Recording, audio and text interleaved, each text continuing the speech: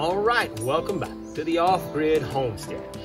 We've got an interesting project for you today, but I also have a cultural side note. But before we talk about that,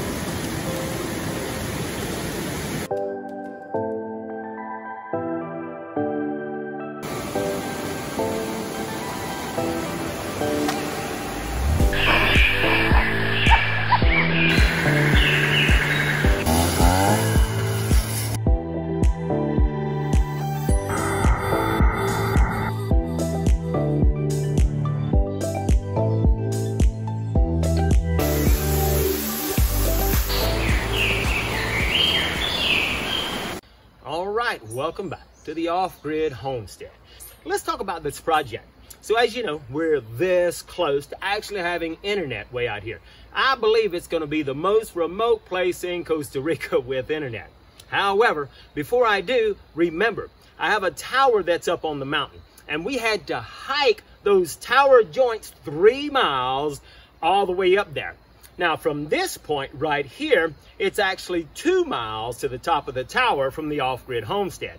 So that tower has no electricity, and I need to install this small solar equipment or this solar station up there. In order to do that, today's project is to build a box. So I've got some angle iron over here. I'm going to build a good strong metal box out of that angle iron. I'm going to line it with some treated boards.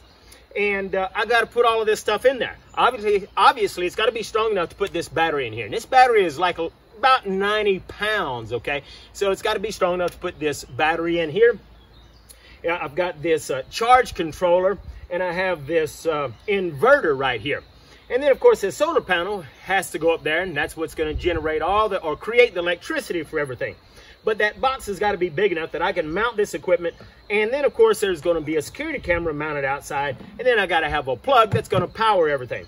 Now, this inverter does have a couple of plugs on it. However, that's just 2 plugs, not quite enough. So I'll install this so that I have enough to power my cameras and my antennas. And as you see, now this is a small antenna. In a previous video, you saw I've got a great big huge antenna up there, but this one is going to be the station antenna that's going to receive the signal here at the homestead. So we've got to have enough electrical outlets. Really, there's 2 electrical outlets for antennas, which would take up all of this. And then, of course, we got to plug in the security camera and anything else that I might want to add at a future date. So we're really close, and that's what we're going to do. Before we get started on my project, let me share with you a cultural side note. Now, I think I've told you before, it's very difficult to find actual long extension cords in Costa Rica. Sure, you can find the 3-foot and 6-foot, and occasionally you can even find some of these, some that's a little more heavy duty for what we're doing today. But normally it might be 20-foot or 25-foot, very, very expensive. Well, this past weekend we went down to Panama, and at the border there you can find just about anything. So depending on where you live in Costa Rica, it's well worth it to go to the border to buy what you need. Because I told you in a previous video, I've got this 100-foot extension cord. I looked high and low, could not find one in Costa Rica. Why? I don't know. Couldn't find it, and I just had to make my own, and that's what we talked about. Well, I didn't want to have to go and make another one, but I was getting ready to buy all that stuff when I went to Panama. I was like, yes, look, I bought 2 50-foot extension cords, very cheap, nowhere near the price it would have cost me double in Costa Rica. But anyway, that's a cultural side note. Hard to find stuff like this. So if you go to Panama, depending on where you live at, now, obviously, if you go to San Jose, you could probably find things better. But Rebecca and I typically live, in the remote areas so that we can enjoy the natural beauty and the whole raw Costa Rica. So that's your cultural side note. It's time to get after it. I decided to make my solar box 2 feet wide by 3 feet tall. Here, I'm cutting the first 4 pieces of angle iron to build the front of the box. Sorry you can't see well because of the treated planks in front of my chop saw. Now I've put the first 2 pieces in a 90-degree jig in order to hold them at the right angle while I weld them together.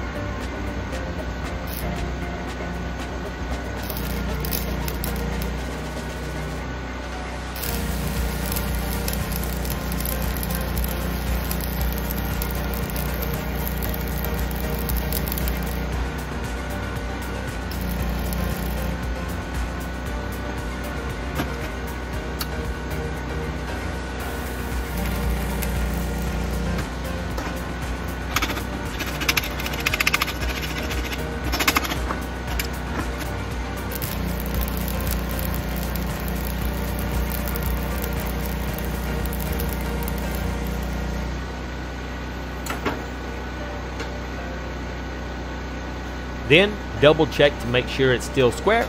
It is, and that's a good thing.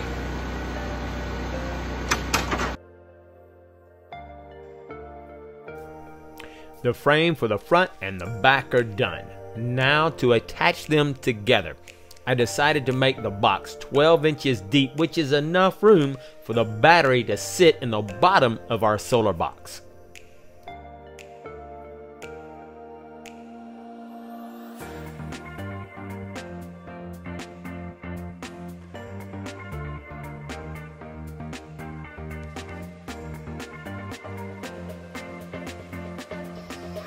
Oh, hey, glad you could join us for lunch. Time for lunch break. I bet you guys didn't know I got my gopher with me today. So, she fixed us some tuna fish sandwiches. Hey, of course, I always got my sidekick Nikki with me all the time. But we're getting closer and closer.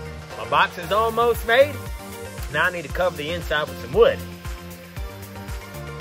What do you think, Nick? Nikki wants that sandwich. That's what Nikki thinks.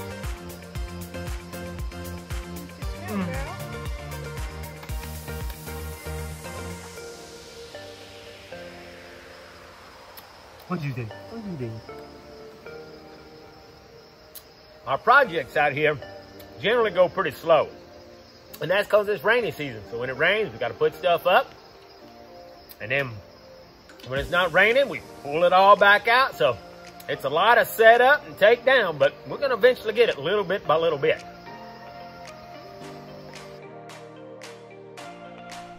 Here, I've cut 2 more angle iron pieces that are 38 inches long, and I'm welding them to the back side.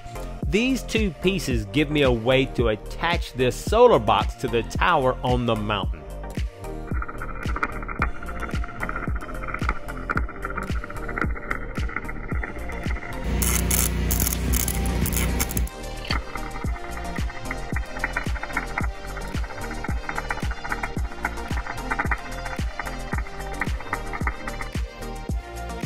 All right, as you can see, the metal box itself, the frame is done, but I'm a long ways from being finished with this. At the bottom, I want to cut a piece of metal to put on the bottom, and it's going to make it really strong, and that is where our battery is going to sit.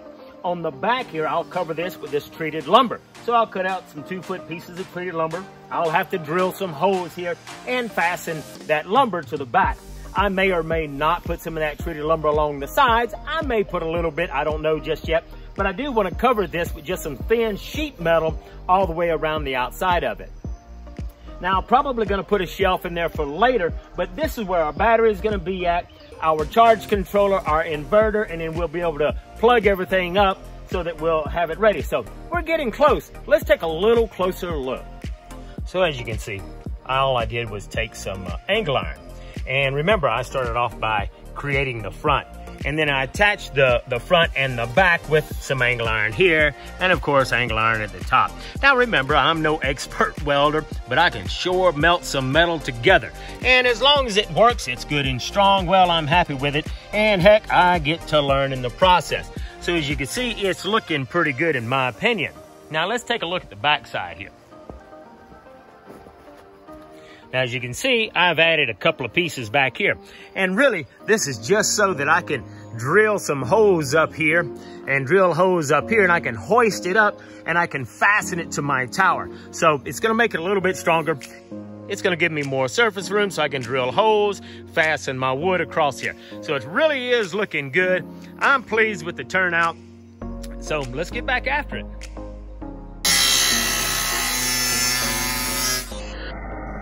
Now I'm cutting 1/4-inch metal to make the floor for our solar box.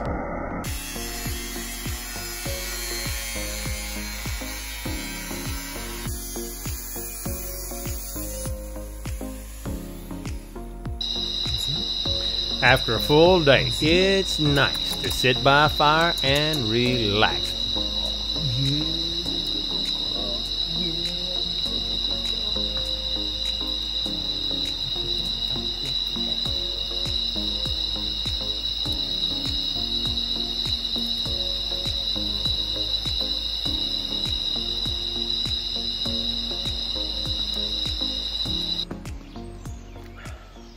Oh, well, good morning. I'm glad you decided to join me.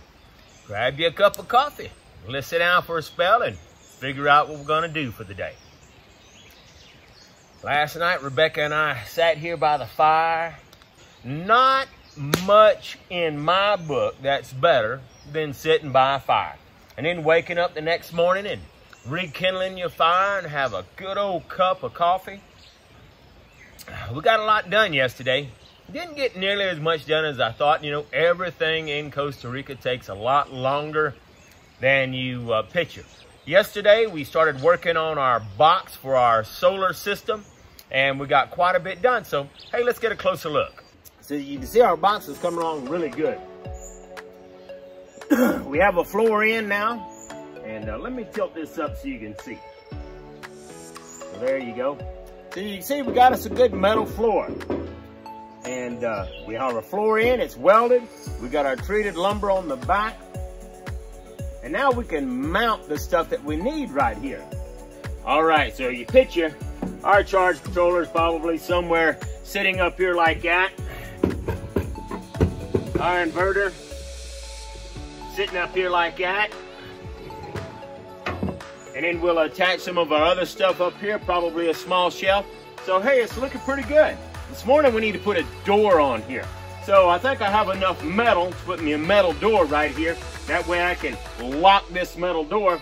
The sides I may or may not put wood like I said, but then we got to cover it with some sheet metal. So it's looking good, but you know what? It's time to get after it. I didn't have a big enough piece of metal for the door. So I ended up cutting 2 pieces to make the door. I clean up the first piece and I cut it to size.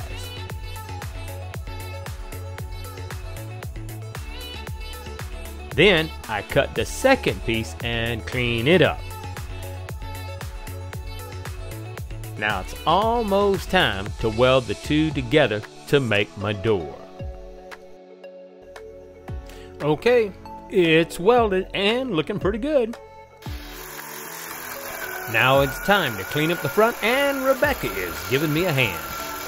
All right, so as you can see, we're working on the door. I didn't have one big piece of metal, so I got 2 pieces of metal, welded them together. It's plenty strong. And now we're kind of cleaning it up a little bit. And as you can see, I got my gopher helping me. And so right now, somebody ought to be playing this song for Rebecca. And that song goes like, she's a bad mama jamma. That's right. She's a bad mama jamma. So we're getting it done, and we're getting closer. All right, so as you can see, we got the door welded together. We've got hinges on it. We actually have a place where we can lock it. So pretty pleased with it. It's not perfect, but I'm learning, so I'm okay with that. And so we see our door opens up fine. As you can see, you know, we've got our wood, we've got our metal, but this is where that battery is gonna sit. Now, I don't think it's good for a battery to be sitting on metal. So, got a piece of wood here we've got cut out, and that's what's gonna actually sit on the floor here. So, we got that. Our battery goes there, and then we can mount the other stuff. So right now, the only thing we have left to do is figure out what I'm gonna do with the sides right here and the top. So we're pretty close to being done with this solar box.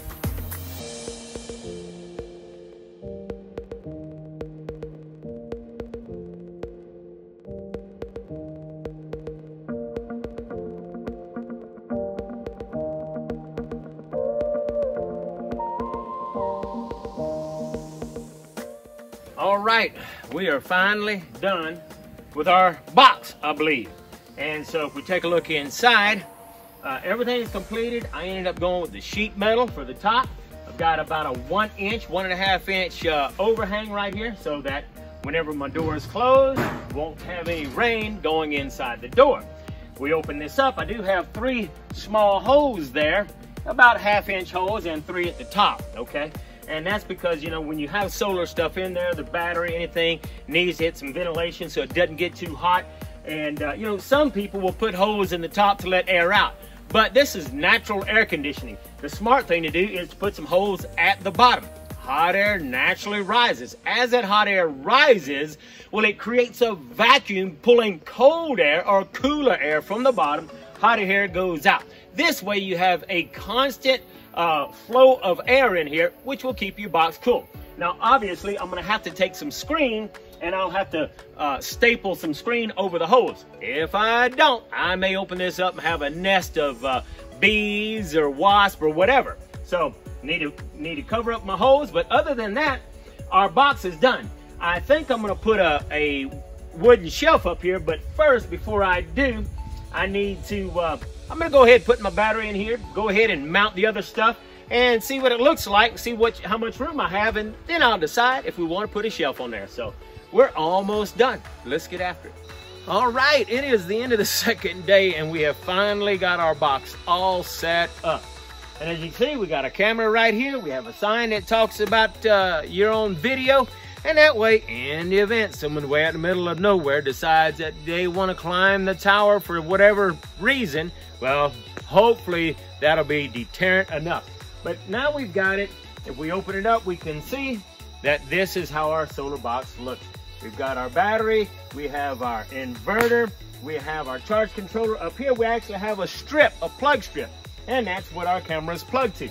We actually have a shelf here so that later, if I want to put a router or anything else, I have room for it. So we're actually looking pretty dang good. Let's get an up close look.